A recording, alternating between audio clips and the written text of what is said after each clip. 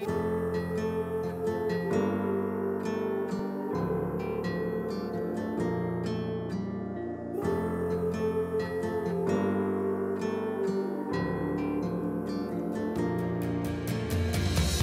my time at the University of Florida, which I greatly enjoyed, obviously it's my alma mater, but my wife and I were very passionate about the ambassador program because we felt fortunate to work with the young people that we worked with during that time.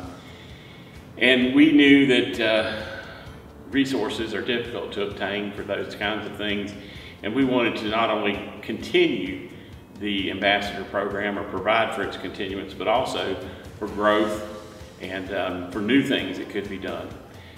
Those have since been done. The travel opportunities that ambassadors have is one of those reasons. And so we felt it was important enough for us that we wanted to provide the resources to continue that in an endowment so it could carry on in perpetuity.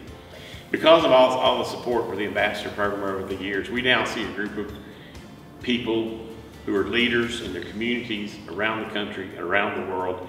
And we just hope that they'll continue to support our current activities so that that legacy can live on long into the future. People should give to the Ambassador Program because it ensures the future of current students and leaders of tomorrow. By giving to this challenge, you're ensuring that students in the future, and ambassadors more specifically in the future, have an opportunity to take advantages of the same resources that you did when you were a student at the University of Florida. And if you give today, Dean Elaine Turner will match your gift dollar for dollar up to $2,500. Great. As Ambassadors for Life, I hope you'll join us in taking the opportunity to make a gift now and taking advantage of Dr. Turner's matching gift opportunity.